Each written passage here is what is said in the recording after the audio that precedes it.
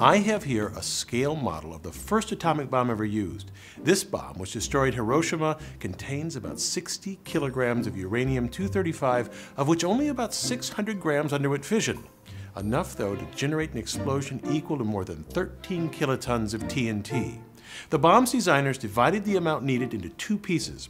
At the tip, they placed about 40% of the necessary uranium.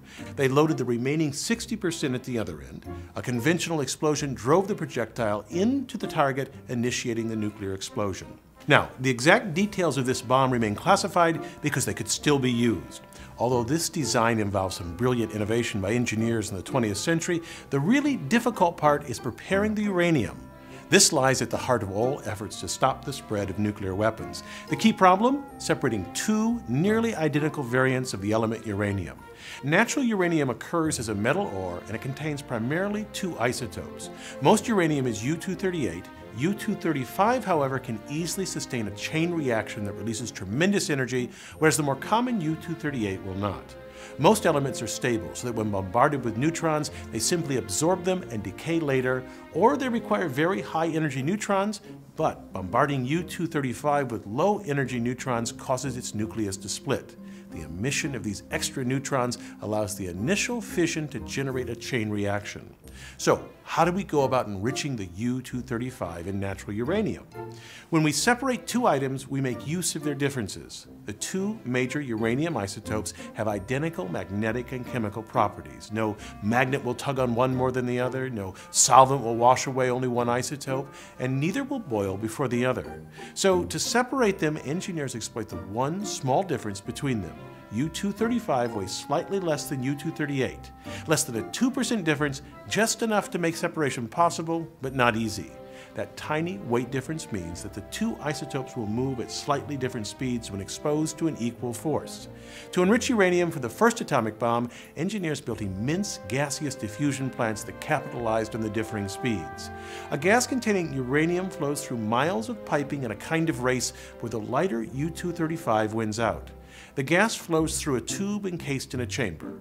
A pressure difference between the chamber and the tube causes more of the U-235 to pass through perforations in the tube's wall.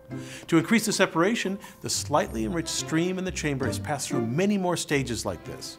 To enrich 3% U-235 to 90% takes nearly 4,000 stages. Enriching the uranium for the first atomic bomb required a diffusion plant that covered over 40 acres. It housed a maze of 100 miles of piping. These diffusion plants use great amounts of energy to run.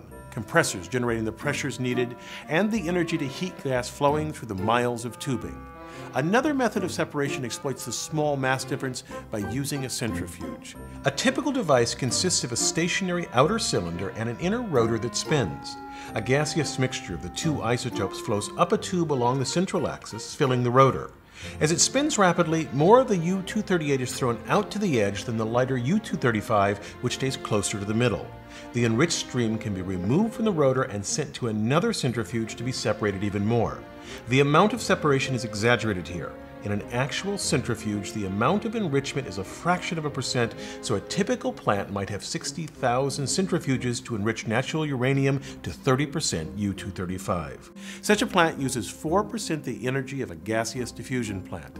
Even though this is a much more efficient process, the precision that the rotors need to be manufactured with makes them very difficult to engineer.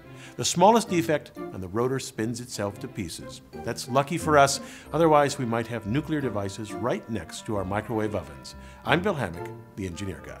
This video is based on a chapter in the book, 8 Amazing Engineering Stories. The chapter features more information about this subject. Learn more about the book at the address below.